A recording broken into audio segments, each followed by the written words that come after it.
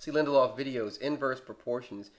I'm really interested in this type of math only because it shows up so much on standardized tests like the SAT and the ACT, GMAT, and GREs. So I thought we might as well be prepared to see these types of questions. So a typical question might be this one. I just picked this one up somewhere.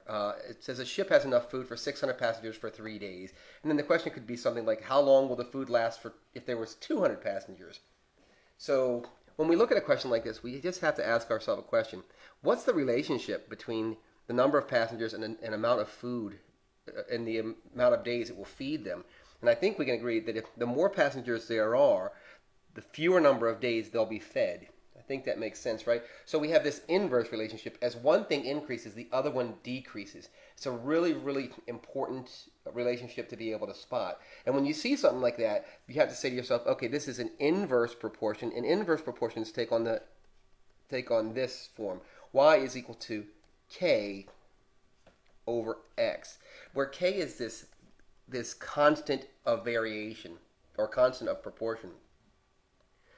So here we're looking at this and we're like, okay, so all I'm going to do is try to set this thing up as if it was a machine. So what I'm going to do here is first I'm going to recognize that we have this inverse relationship. I'm going to remember I have this formula. And then what I'm going to do is I'm going to try to set up the actual formula. And the way you do that is solve for K. So I say, okay, when I have 600 passengers, I have this constant of variation over 3 days.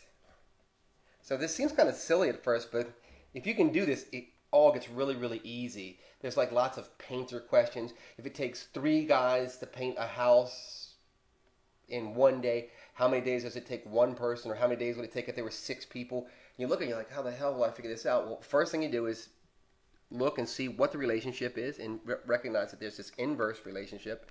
And the second thing you do is to come up with this formula and to start trying to make a real equation for it. So all I'm going to do is I'm going to solve for this constant of variation. I'm going to multiply both sides by 3, right? If I multiply both sides by 3, you can see that 3 over 3 is 1, and 1 times k is k. So k is equal to 3 times 600 is 1800.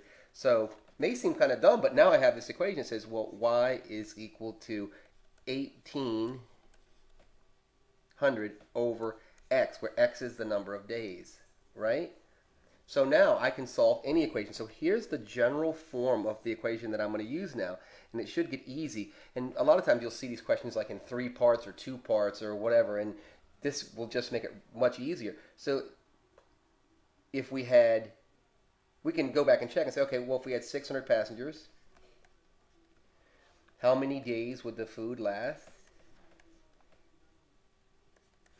And if we cross multiply, we would get that x is equal to 300. Now that might seem stupid to you, but all I'm trying to do is prove that this is going to work. So as I start to apply it some other place, so I say, okay, well, if there was only 200 passengers, should I kill off 400 passengers? How much time will that give me? Assuming I'm not one of the ones that get killed off, is equal to 1800 over x number of days, right? And we can see by cross multiplying, we get 200 x is equal to 1800. X is equal to 18 over 2, which is 9. So 9 days. So if you have an opportunity and you're on that ship, it would pay off a lot for you. You can get if you cut the amount of passengers by a third, you'll get 3 times more days of food. Makes some amount of sense.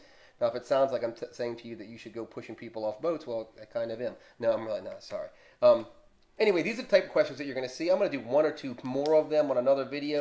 I hope this is helpful to you. I just know that you're going to see this on the ACT and definitely on the SAT. So I want you to have looked at this before. So hope this is helpful. Your comments are always welcome. And if you haven't already subscribed, please do. Thanks.